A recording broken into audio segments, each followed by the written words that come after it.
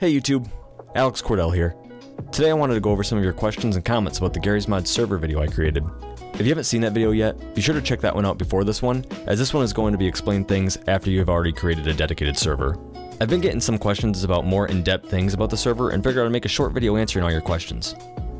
First of all, I wanted to just note that you no longer need an auth key when adding workshop items to your server. Nothing will happen if you don't remove it, but if you ever make another server, you won't have to worry about re-adding it to your command line. One of the biggest questions I got was how to set up admins for your server or make yourself an admin. This is super simple. First, you're going to want to locate your users file inside your server. This is located under Steam Apps, Common, garrysmod DS, garrysmod, Settings if you have it to the default location. Go ahead and open up that users file and it should look something like this.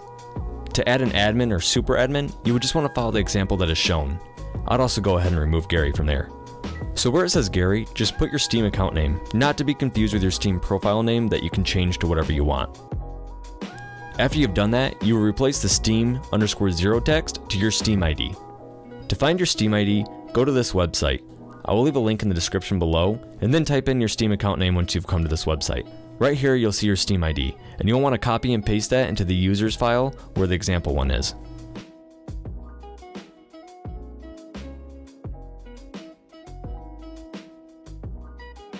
If you want more than just yourself being an admin, you just repeat these steps for every user that you'd like to add.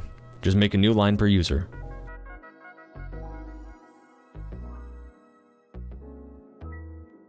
Another question I got was how to make servers auto-download add-ons instead of having to have people subscribe to your workshop collection.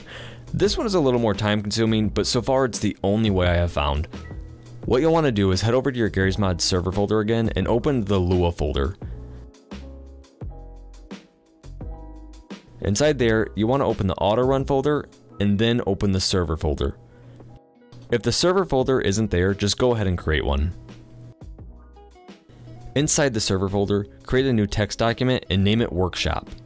Also note, it's important to have file extensions shown. Inside the text document, you'll want to add this line, resource.AddWorkshop. Now this will be very time consuming because you'll want to add this line for each add-on you have. So for someone like me with over 300 add-ons in my sandbox server, it's going to be very time consuming. But so far, it's the only way I have found to work. Now you're going to want to change the ID number to the add-on's ID number. To find an add-on's ID number, just go to the workshop page and right here you'll see the ID number. Just put this number where it says ID number.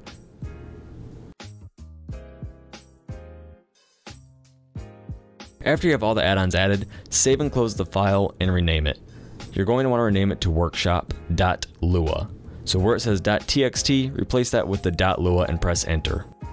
If you ever need to add or remove more add-ons, just right click and click open with, or double click and open with Notepad or any text document. Another question I got was how to change maps in your server.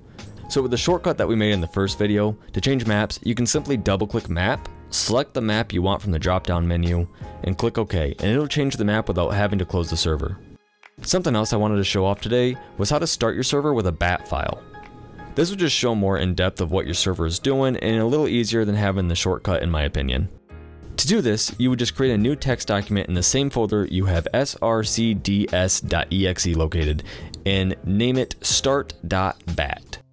Right click, edit, and enter the following. I'll leave this text in the description below. This is just the default bat file. You will have to edit a little of it to fit what you want in your server. Right here is where you would add the host workshop collection ID for your add-ons, and with the collection ID. Here's where you would choose what map you want the server to start with, the game mode you want, and the max players. When you have everything set up, go ahead and save and exit, and double click to start your server. As you can see, it shows a lot more in depth of what's going on and what your server is doing. When it is done loading, you'll see this message right here.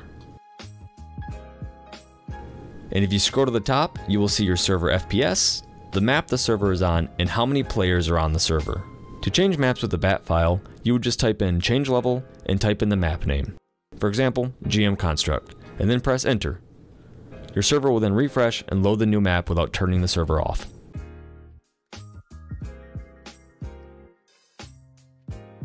Another thing I would recommend, as you can see here that I have, is 3 Gmod servers. I want a new server for each game mode that I have, just to keep things organized.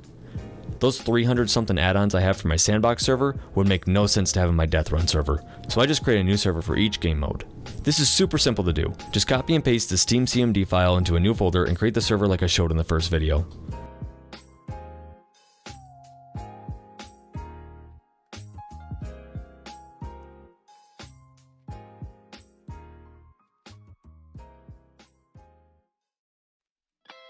However, I would also recommend to create new workshop collections for each server as well, so that you can have different add-ons per server. Keep in mind, this will be a fresh server, so you will have to also edit the admin and server config files again. I'm also going to be releasing a video alongside this one showing how to create a death run server from scratch. I also plan on showing how to create other game types as well, as each one is a little different to set up.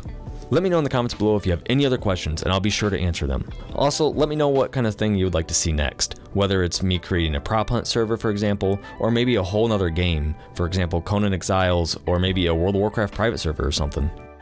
If you like this video, be sure to hit the like and subscribe button as it really helps me out. As always, thank you so much for watching and see you in the next one.